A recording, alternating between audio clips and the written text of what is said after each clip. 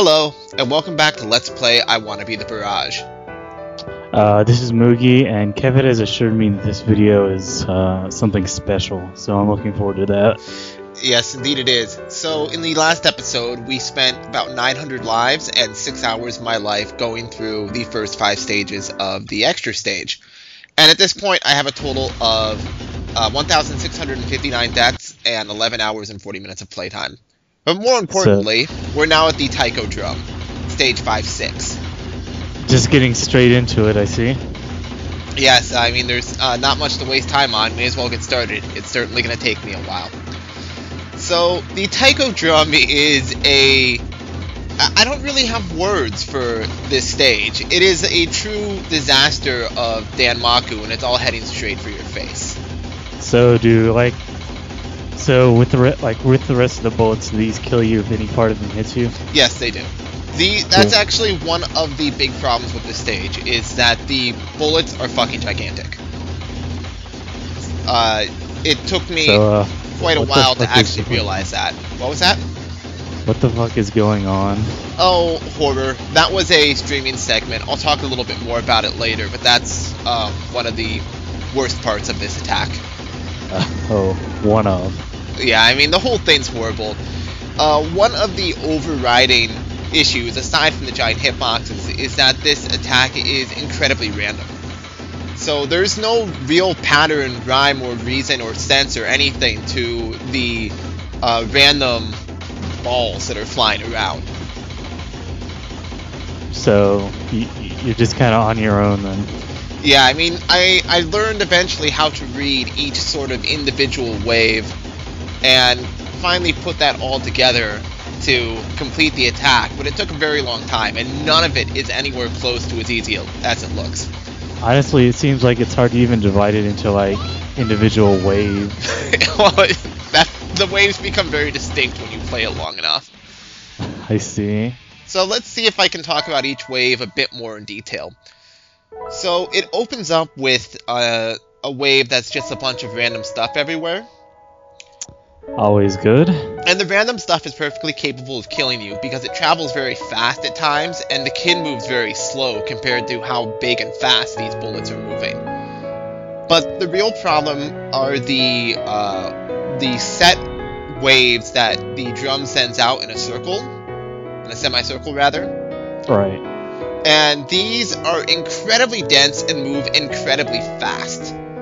The one saving grace of them is that they're timed to the music. So they happen at the same time every go. And that they're also static in terms of where the bullets are placed. So there are static safe spots on the ground, and I learned where those are. Yeah, actually, I think one part of this game that gives me difficulty is how slow the kid really is. Like, you might not notice it watching these videos, but the kid does not move quickly at all. You have to practically be clairvoyant in order to move the kid to where he needs to be in time.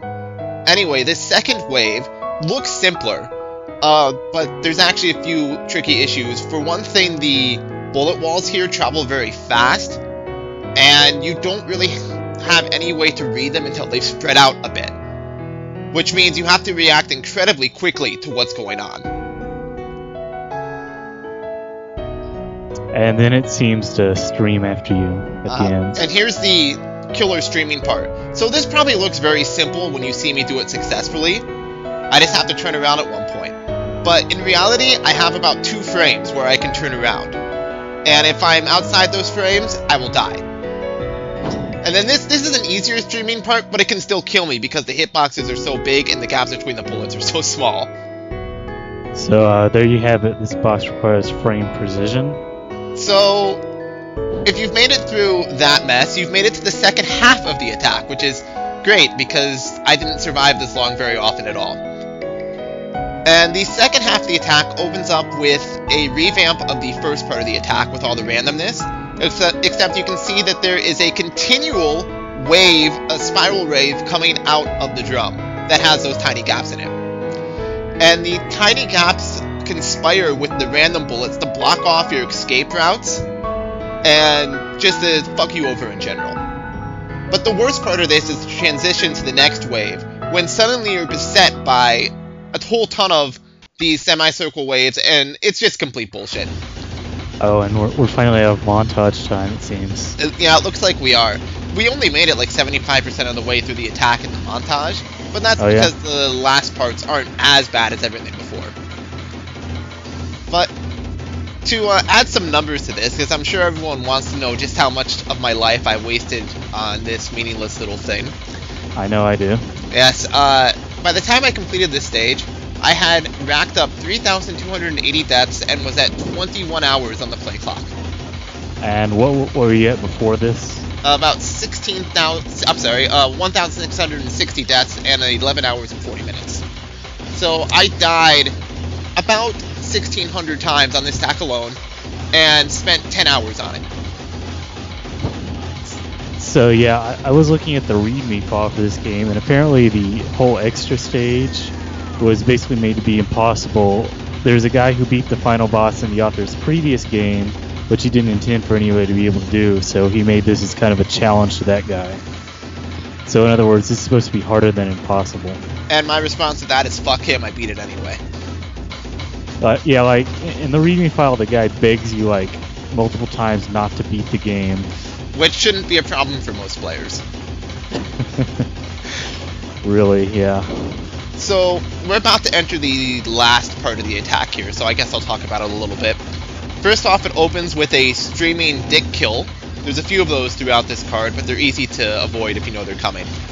So this is randomness complete with constant dense waves. But there's one little gift to you here, and that's that the fast semicircle waves that the boss usually sends out aren't here. So this is actually one of the easier parts of the attack. Oh, and you'd better be prepared for that streaming wave at the end, or it will kill you. Oh, and now we've got a lovely wall of bullets, literally. Yes, you have to know where the gap is here, or you'll die, I presume. I've never actually died here. That says die, by the way. Yeah. And just in case you're, like, busy vomiting from the stress of having completed that stage after dying thousands of times, there's a helpful platform to carry you into the teleporter before you get the chance to save. I love the semi-English message there. Just don't attempt this. Yeah. And, of course, there's also death down the hole. I wonder how much worse this can get.